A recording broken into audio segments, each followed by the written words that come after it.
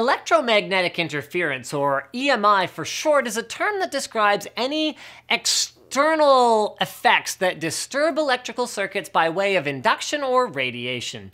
And while that definition may have been a bit boring for some, rest assured that the EMP blasts from action and sci-fi films are coming later, so stay tuned, because graphics of extreme EMI generators like nuclear explosions and like maybe even some fighter jets are coming.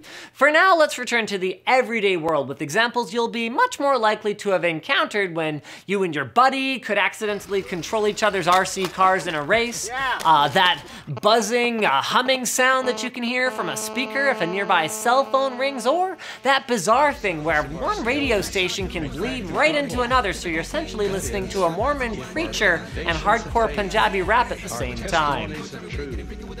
Now, these types of interferers could generally be classified as narrowband, since the trouble stems from two intended broadcast transmissions that have essentially become entangled with each other. And while they're certainly annoying, the good news is that they are easily dealt with by switching between alternate broadcast channels. Breaker, breaker, 1-9er, this is Linus coming in with a big 10-4 there. Sir, this channel is for police use only. Anyway, or by shielding conductive wiring that might turn into an accidental antenna. The second main type of interferers would be broadband, and these kinda suck. Things like lightning strikes and high voltage power lines are a little tougher to deal with, since the EMI that they spew out is from copious amounts of energy and covers many frequencies, something that a controlled and intentional signal shouldn't do thanks to the regulatory bodies. More on that later. The good news here is that even broad interferers like lightning won't interfere with everything, and as long as your sensitive junk isn't too close to strike, the effects will only last as long as the storm. So then, what is it, Linus, that we're all worried about exactly? EMI doesn't sound too bad, and yeah, actually, naturally, it's not. But for every humanity advancing invention from some, like, way heavy dude, there's a countermeasure from some butthole to junk it up. Jammers can block communications or even radar by taking over, trying to make a video here. Can block communications or even radar by talking over all of the intentional signals. And to deliver on the nuclear explosions I promised at the top, I'll pause here while they throw those in real quick.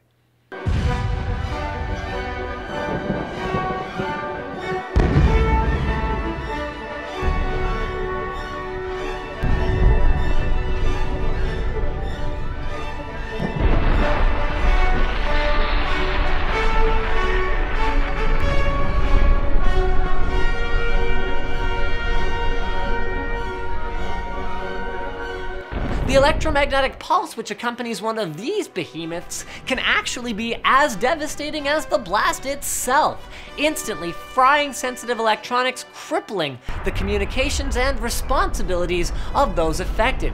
Some have even theorized that it would only take a couple dozen or so of these things detonated in the atmosphere to essentially wipe out all of the world's power sources, including batteries. Bummer. So that settles it then, right, Linus? Nothing is safe and we should go back to living scantily clad in the forest, right? Wrong.